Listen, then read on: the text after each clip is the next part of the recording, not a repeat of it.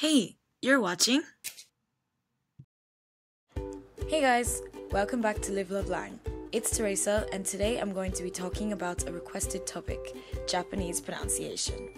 Japanese pronunciation is often regarded very simple, and therefore people tend to just brush it under the rug and speak with their own natural habits. Truth is though, that although Japanese pronunciation is comparably much easier, there are some points you have to pay attention to be able to sound more natural and more native. Without further ado, let's talk about our 5 tips. Number 1, 𝕙𝕣𝕣𝕖. We only have these vowels, so don't pronounce things away from these 5. There's no long A, short I, diphthong sound. It's simply these 5 and how it's written. Stick to the book with this. This includes intonation. Say it exactly as these original vowels.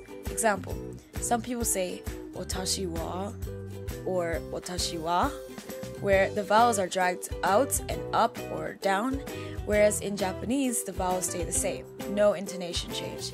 Watashi wa.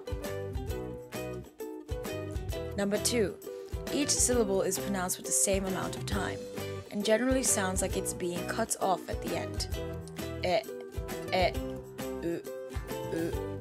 Even in the example, to meet, you have 2 vowels and they both occupy the same amount of time. 𝕬𝕬𝕬𝕬. Number 3, every syllable is pronounced.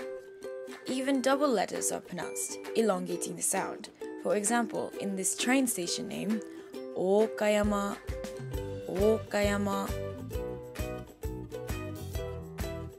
Number 4, both 𝕚 and 𝕚 are used to elongate O sounds. This is the same with the letter I or I after an e.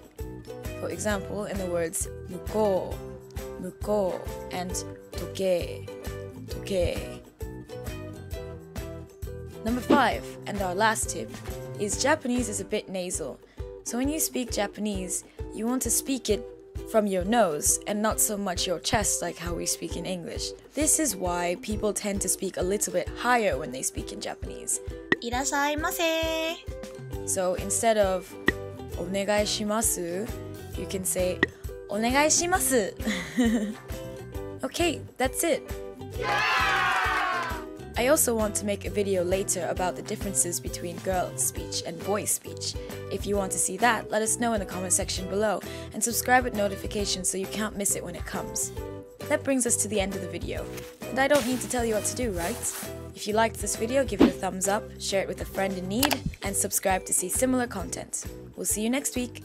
Bye!